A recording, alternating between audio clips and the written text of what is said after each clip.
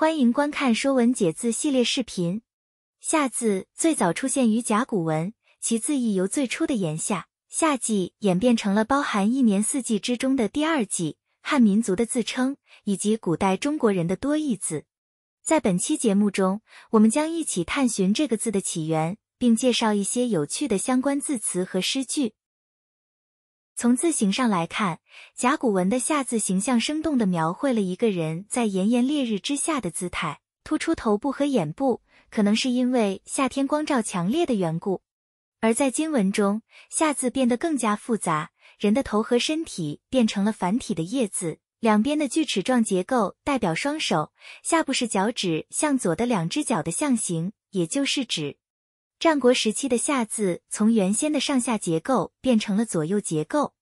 随后，小篆中的夏字简化了今文的结构，但仍保留了一只脚的形象。在隶书的后期阶段，夏字被进一步简化，最终演变为了楷书中的现代写法。根据《说文解字》的解释，夏，中国之人也。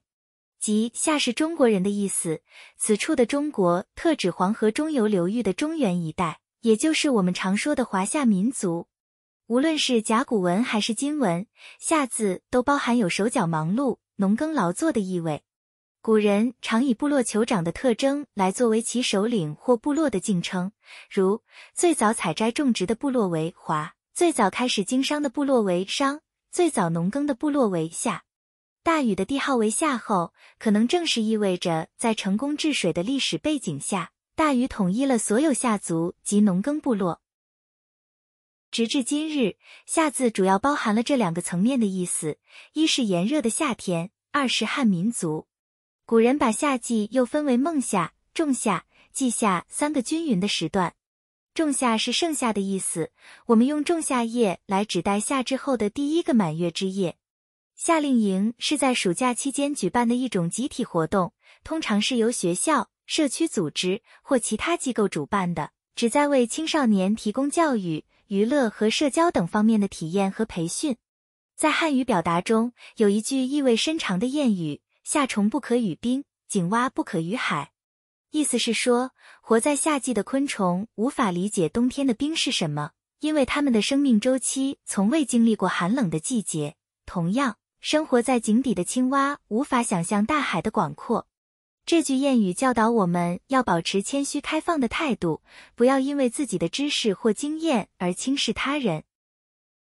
描写夏天的著名诗句有很多，比如宋朝诗人杨万里的小池，泉眼无声惜细流，树阴照水爱晴柔。小荷才露尖尖角，早有蜻蜓立上头。这首诗的意思是说，泉眼悄然无声是因舍不得细细的水流，树阴倒映水面是喜爱晴天和风的轻柔。娇嫩的小荷叶刚从水面露出尖尖的角，早有一只调皮的小蜻蜓立在它的上头。同样是宋朝诗人的辛弃疾在《西江月·夜行黄沙道》中写道：明月别枝惊鹊，清风半夜鸣蝉。到花香里说丰年，听取蛙声一片。意思是说，明亮的月光惊起了正在栖息的鸟雀，它们离开枝头飞走了。在清风吹拂的深夜，蝉叫个不停。到花香里，一片蛙声，好像是在诉说好年成。现在你明白夏字的来源了吧？我们也一起学习了一些与夏相关的字词诗句。如果你喜欢以上内容，请记得帮我们点赞。欢迎订阅我们的频道，以观看更多的优质双语教育内容。